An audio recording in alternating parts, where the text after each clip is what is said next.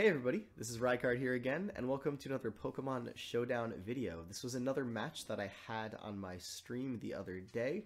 It's an OU match against someone by the name of British7065, and this is with a team that I kind of just threw together just to see how certain Pokemon would work. Not necessarily that these Pokemon are actually good together by any means. It's just I wanted to try out a few different movesets that I haven't used in a very long time or haven't used at all. For example, this is the first time in my life I've ever used Volcanion, and I've always had trouble dealing with it while playing OU before, so I figured, why not give it a shot to see how I do using it. But let's just jump into it right now. I'm going to lead off with my Tauros as my opponent leads off with Scizor, and I'm thinking, alright, I have Fire Blast, this is going to do a lot, right? But unfortunately I miss, and he goes for the knockoff of all moves, which really sucks for me because I no longer have my Life Orb, meaning I'm going to be doing less damage with all my moves now. But Volcanion comes in, obviously, to Flamethrower it and resist both the Bullet Punch and the U-Turn. He just decides to Swords Dance, which is going to mean that he's going to probably switch out right here. I get a Flamethrower off in the Latios, good bit of damage, and then switch out into Scizor to take the Draco Meteor. Would have been able to live this one, by the way, because of how much damage the first one did, and I was at 40%. So it allows me to at least just get my HP back up to full. I'm going to U-turn right here as he brings in Garchomp, which really sucks for me because I do take a bit of Rocky Helmet and Rough Skin damage. And go into Tauros because I do pack the Ice Beam on that as he decides to go into his Keldeo right here.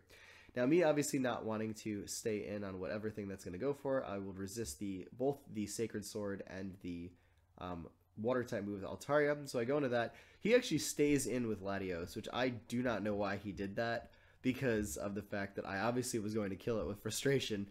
But I guess he just assumed that he could get a good bit of damage off, and it's going to actually come into play a little bit later, even though it's really not that detrimental to me. But he decides to go into Keldeo, and I'm like, you know what? I'm especially defensive Gliscor. Let's just test its bulk. He gets a crit Icy Wind, and I still live it. So that's really awesome. And then I go on to Scizor, and I'm like, well, he's obviously going to switch right here, and I predicted the Garchomp switch because that's what he did last time.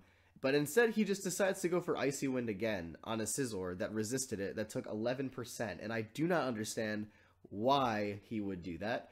I know this Keldeo is choice now, because if he was going to go for another move, he would have done it by now. But he's going to just switch out into Heatran right here. This is just going to give me an opportunity to at least defog to get rid of the hazards that he put up. Now, I see that he's faster, though, because his leftovers goes first, so I'm like, alright, Gliscor can take pretty much anything from Heatran because I am special defensive. I can literally just sit in on this all day, so I just go for Earthquake. He actually stays in, though, and goes for the Flash Cannon, and I'm wondering, well, Flash Cannon isn't going to do really much more than the Lava Plume, so I'm not really sure why you're going for that.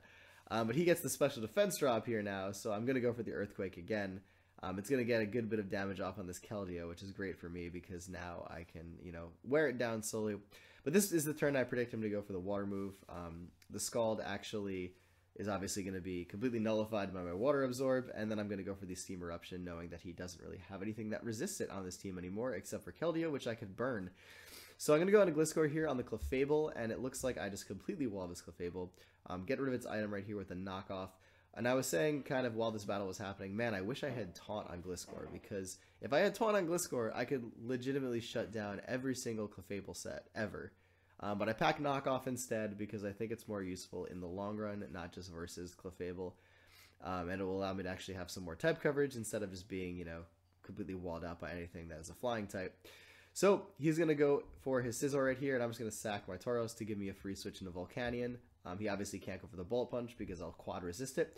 So I'm usually able to just go for the Flamethrower right here, which is going to do a good bit of damage, and then I'm just going to go for the Steam Eruption, the more powerful of the options here to take out the Clefable.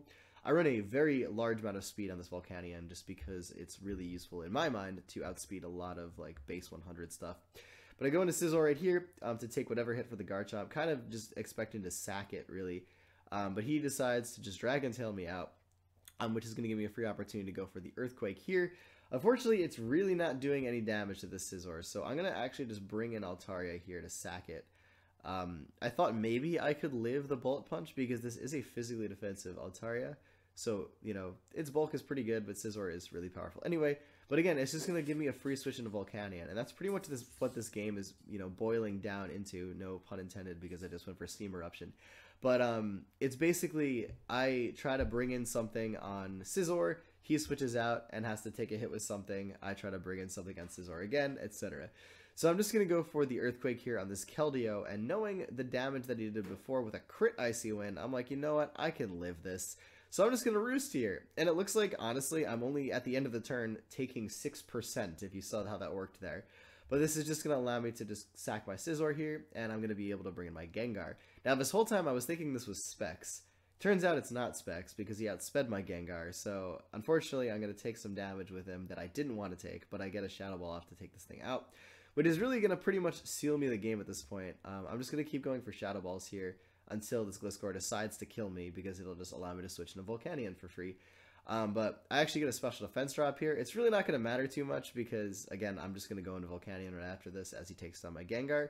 And knowing now, at least at this range, no matter what I go for, Steam Eruption will kill, so I just go for it, not wanting to risk, you know, the Garchomp resisting it. And then I decide, you know what, I can just stay in here. It looks like this is actually a Rest Talk variant, which is a kind of Garchomp I haven't used ever, but I've always wanted to use, but he doesn't get his luck there with the Rest Talk. Even if he got Dragon Tail or Earthquake, I would have been able to just 2-hit KO with Gliscor anyway, and then when he brought in his Scizor, I would have KO'd with Earthquake too.